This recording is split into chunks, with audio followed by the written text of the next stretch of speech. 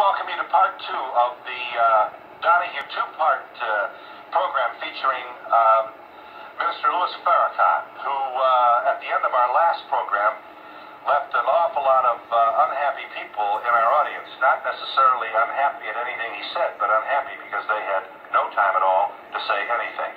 So this is our attempt to give you an opportunity to express yourself and ask Minister Farrakhan to respond. Whom did we... Yes, yes. I would just like to say that I am terrified that even you, someone who's obviously educated, has given up hope completely. Like when you call upon us, you say white folk, you say black people, Jewish people. Why can't we come together? We obviously can come together. We just have to. We just have to find a way to do it.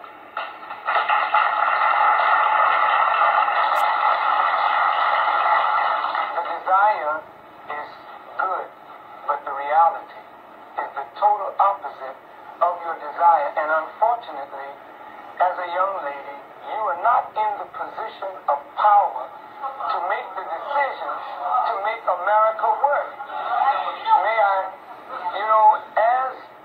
as an audience of intelligent people, I would like to just take a moment to say to you that I really don't think you fully understand what has happened to these people that you look at as second class or inferior citizens in this nation.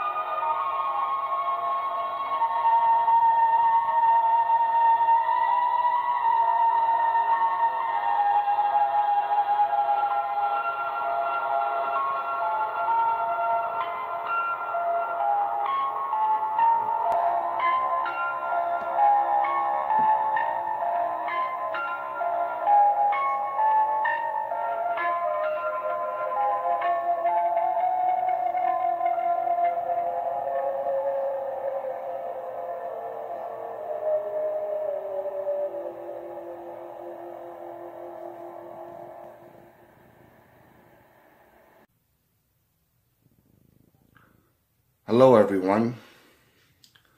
Once again, this is Dare to Speak. And in this video, which I wanted to make very clear on how I feel about certain people and what their agenda is and things like that.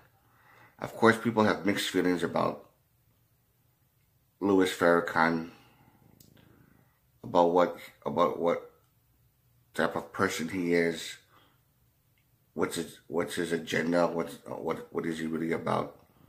Is he what he says he is, or is he two-faced? Is he a threat to humanity? Is he a threat to peace between all different types of races? Or maybe he's just misunderstood. So everybody has their own what ifs, or what if he's this and that kind of thing. It's my opinion that even though he seems very truthful, he seems very honest, he's very intelligent and very educated, and there's a lot of things that he said that I actually admire. I admire a great amount of things that he said. He does make some very good points about talking about the people in power that are corrupted and how this country has been, distorted. How history lies and things like that. He makes a lot of good points about corruption, especially corruption, which I strongly agree with. And of course, a lot of things that happen to his people, I can understand that. However, there's this little bit of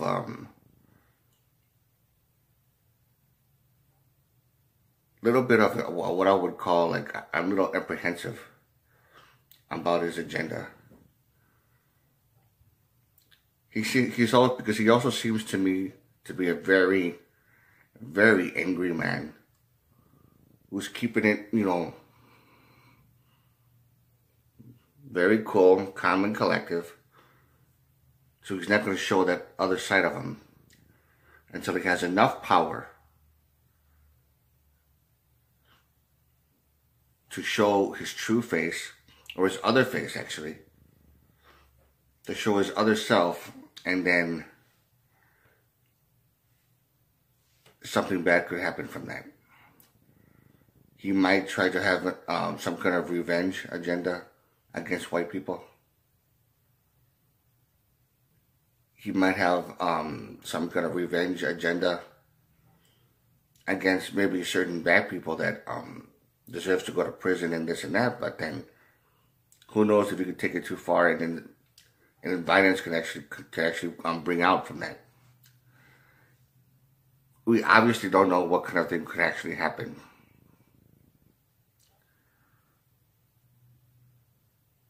And that kind of worries me in a sense. I mean, the man's brilliant. I mean, he does seem like a righteous guy. He really does. But at the same time, I'm a little bit weary of him. He may not be what he claims to be. I could be wrong. I mean, I'm open to the possibility. I'm open to the possibility that I could be wrong. I admit to that. And if I am wrong, I would humbly apologize. It's not even a problem. However, I still feel that there's some kind of hidden agenda. Again, it's not conclusive. It's more of a maybe or a what if. I hope that those of you who support him are not too offended by this video, because I'm just trying to make a point. I'm there to speak. I dare to speak my mind about things that most people don't want to talk about. That's just how it is with me. And there are certain things, even in that show that I heard, that I recorded, I can only do audio for right now.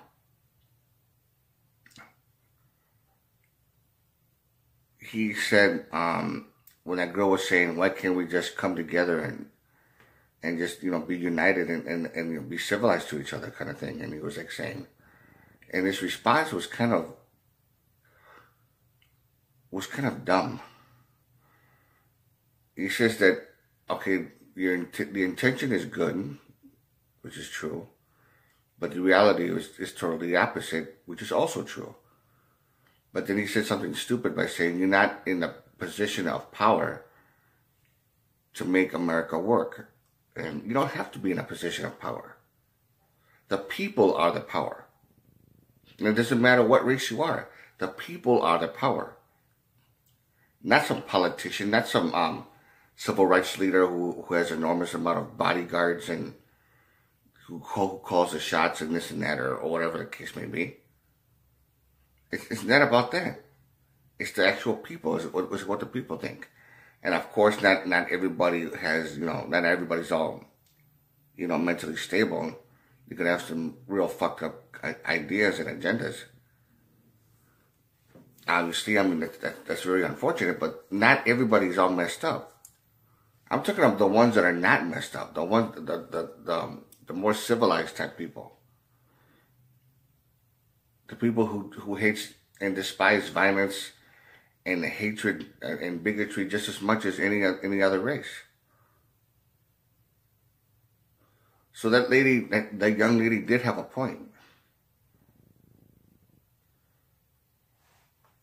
And I think that he has some kind of hidden agenda. Hopefully I'm wrong. Hopefully. But like I said before, I just don't really trust him. He's a great, intelligent man. he does make some very good points. Like I said before, I hate to repeat myself on that. But he, I don't know. So I don't know how you feel about it. So drop a comment in the comment section. Any questions or whatever, you know what to do, that kind of thing. And again, to all of you,